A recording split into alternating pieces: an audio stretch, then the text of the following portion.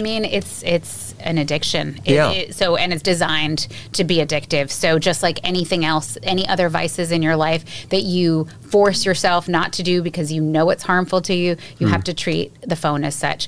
It is for necessary emails. It's for necessary communication, but it is not your primary form of communication, and you have to put it down and force yourself, even though it's tugging at you and it's designed to. I know that feeling. Right. Where I'm just like, oh, I just want to check. I heard a text right. come in. Exactly. You really have to. We all have to figure out a way to just put it down. Yeah, I think you're right.